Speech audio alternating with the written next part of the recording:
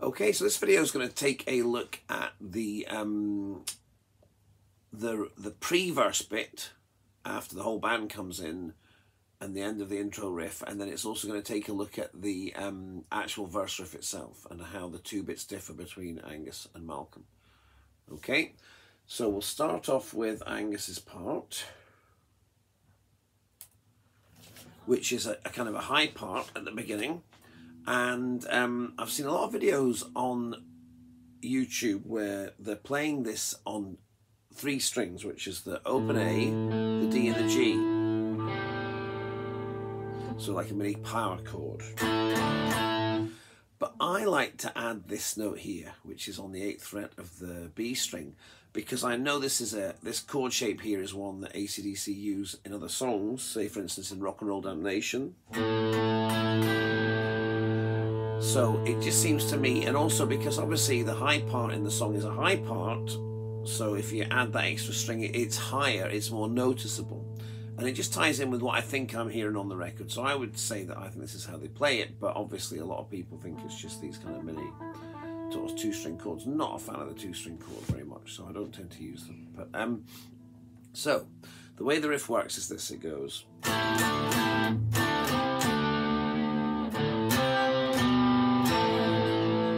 Now that last bit obviously is the same as the bit they play in the intro riff. Across 2 strings, 3rd fret and 5th fret, 3rd fret of the A string, 5th fret of the D string, down to the 2nd fret of the A string, 5th fret of the B string, and then the chord. But then they do actually play a chord here rather than the intro where they play the single note. So, first finger on the 7th fret of the D string, 2nd finger on the 8th fret of the B string, and 3rd finger on the 9th fret of the G string. So it's a 3-note chord with you've got your open A here, but I'm going to suggest that when you play it, you're probably just going to be playing these 3, because Malcolm's taking care of the lower kind of sound, and you want this to stand out. So you're playing those 3 notes, and then you're taking them off, and you're barring across the 7th fret of the D string, G string and B string, and then you're putting them back on. So on, off, on. Again, off the beat. Like I said in the last video for the intro, these are off the beat hits. 1, 2, 3. That's on, off the beat, on the beat, off the beat. So the bulk of the riff is off the beat. Then you move down to the 7th fret of the G string, D string and B string, and do the same kind of pattern, on, off, on, but this time you're taking off to the 5th fret. So you're barring on it with your first finger on the 5th fret of the D string, G string and B string, and then using whichever finger, pinky or 3rd finger, to do the hammer. Well, it's not really a hammer off pull off, it's just hitting it, taking it off, and hitting it again. So the whole thing is, when you get back to this note here, there's definite vibrato, which is, now, I'd probably use my pinky for this. And a lot of people, when they're starting out on the guitar, find the pinky hard to use. It's definitely their weakest finger. It's most people's weakest finger. But obviously you want all your fingers available to you. I mean, you know, you want to be able to use all your fingers. And also, if you don't get into the habit of using your pinky, it's not going to be particularly, it's never going to get any better. When I'm playing these bar chords, you know, a bar chord that's based on an A chord, I always use my pinky. Just find it easier to do that. Hold it down. And my pinky's got the flex to hold down these 3. But kill that bottom string so that you can do a bar across. Well, that's really actually only 1 note, because you're holding down here. You're holding down that note, and then you're barring across with your pinky. So again, 7 on the D string, 9 on the G string, 8 on the B string, and then I'm using my pinky for this, a bar on the 7th fret, D, G, B, down to 5th fret, D, G, B, back to the 7th fret, and then vibrato, which is just kind of moving your hand rapidly up and down. Now I'm using my pinky, but I'm using all my fingers. And like string bends, I think the secret to this is where this part of your hand is, because that's the kind of lever. You apply pressure on the back of your hand to get the grip that you need to apply a good heavy vibrato. And you can definitely hear it on the record, you can hear it ringing out. And then you hit the open A string, and then you come up to that two note run, 2-string run that you play in the intro.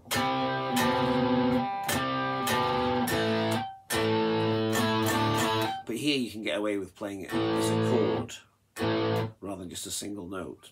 But that's an added note to that run, putting the open in before the open A string. So open, 3, 2.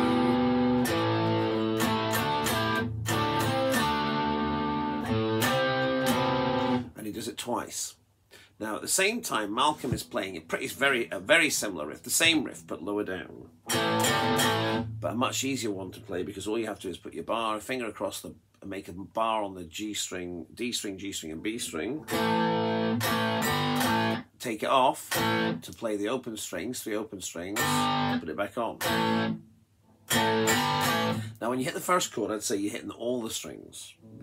Sorry, not the highest or the lowest string, but when you play the next bit, you're focusing on these 3 strings, because that's a kind of a mini G chord, and you don't probably want that with your open A string ringing out like that. It would muddy it a bit. So I'd say you go and back on again. So on, off, on. Then slide up and play a D bar chord, which I'm going to use my pinky for, but you can use your 3rd finger for. So you're playing the 5th fret of the A string, and then you're barring across the D, B, and G and B string with the same kind of pattern. On, off, on. So playing the 3 strings.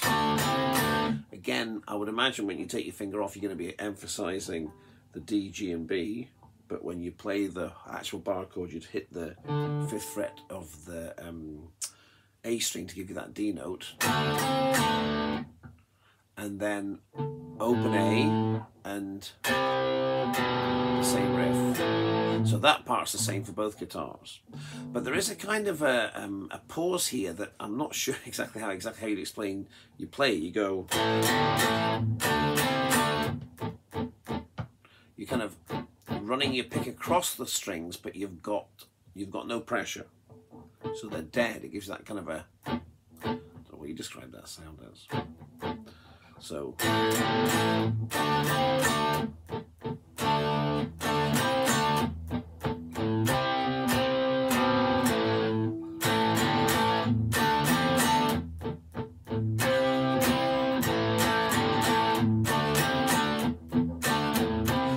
even, I think when I play it, I hit that D chord again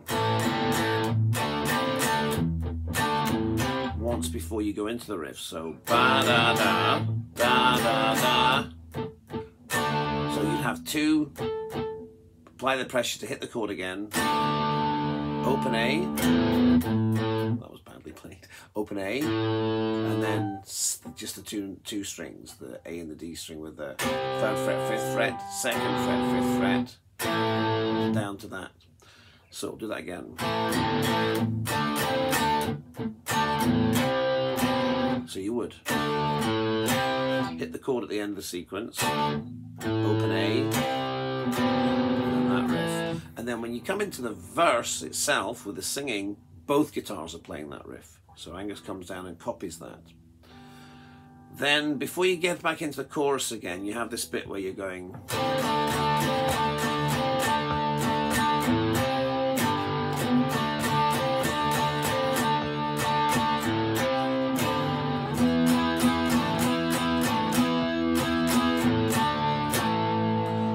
And then one guitar goes down to, whereas I think the other one, Malcolm, stays up playing the E, but we'll break that down. So first of all, you're on the 5th fret, you're playing your D bar chord, I'm using my pinky, and you're starting with the fingers not on, so you're playing off,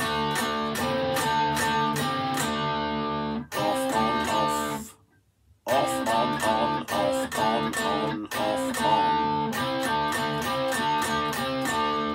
very common AC/DC pattern. 3 hits, 3 hits, and 2 hits to make the 8-bar.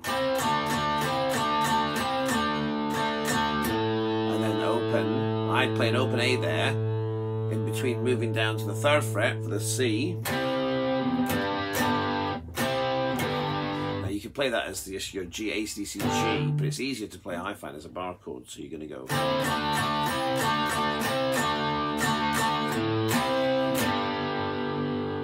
Just one hit of each, C, G, so D. And again, probably when you're off when you have this fingers off, you're concentrating on the D, G and B strings. But you know, in the heat of the moment, it doesn't really make a big difference. But I definitely think there's an open A there before you come to your C, G. You do that twice.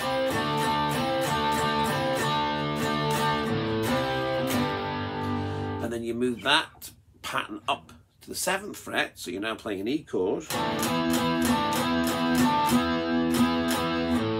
And again an open A there. D, D, A.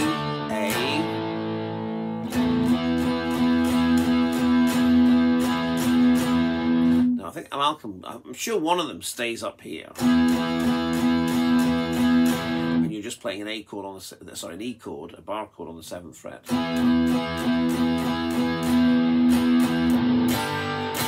But then the open AC/DC G right at the end. So the first sequence is the same as the D sequence with the on, off, on, off, on, off, on. 2 hits, open, and then a D chord on the 5th fret of the A string, and then A chord as a bar chord on the 5th fret of the bottom string, the E string. And then I think one of them's going. So ba ba ba ba ba ba ba da da da. 2 hits on the G and then into the. I think the second guitar goes down to the bottom, to the East open E chord here. So you're going to go.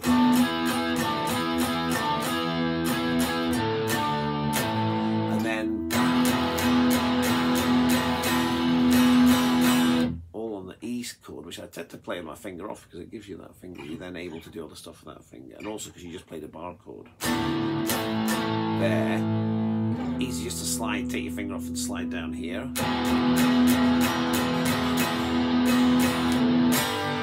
Hells bells, and then back into the riff like that. Now, the only thing I think for this video I would share is that at the end, after the guitar solo, in the last set of choruses where you're playing the riff, the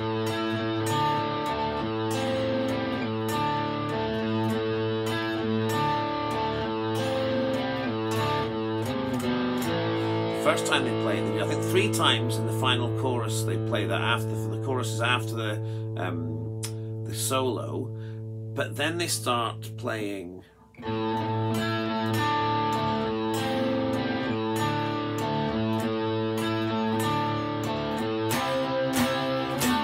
So 3rd fret bar chord, hit twice, then a 5th fret bar chord, hit once, and then so that slightly changes, not playing, so not going.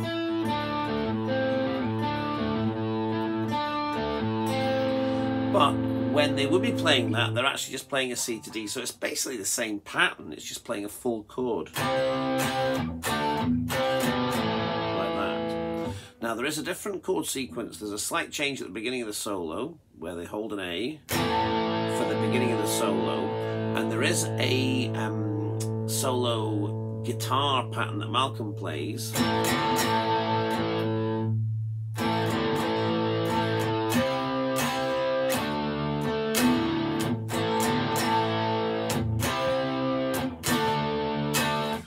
But we'll go back over that when we actually have a look at the solo part of it. And that part is also repeated towards the end in the final solo after the last choruses. But that's the bulk of the song as it is.